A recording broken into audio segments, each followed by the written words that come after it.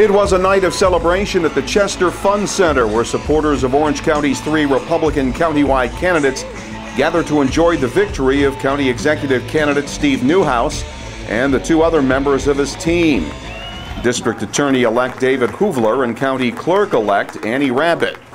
Neuhaus defeated Democrat Roxanne Donnery by about 12 percentage points.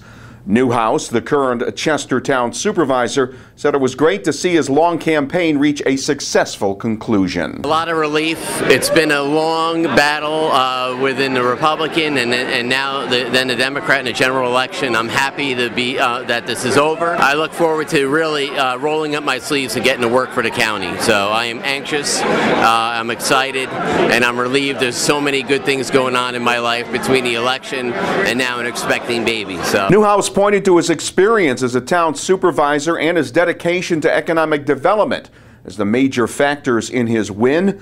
Neuhaus outspent Donnery by more than 4 to 1 and received support from a variety of factions. Literally the most broad brush spectrum that you can ever have. Unions, non-unions, Republicans, Democrats, Independents, all walks of life made this happen. And literally it was hard work and elbow grease.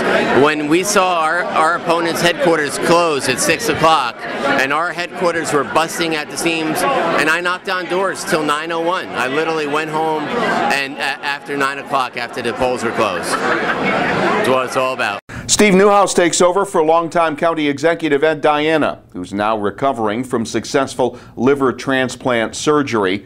One of the big issues the new county exec will have to tackle: what to do with the county government center. Tracy Baxter, Record Online.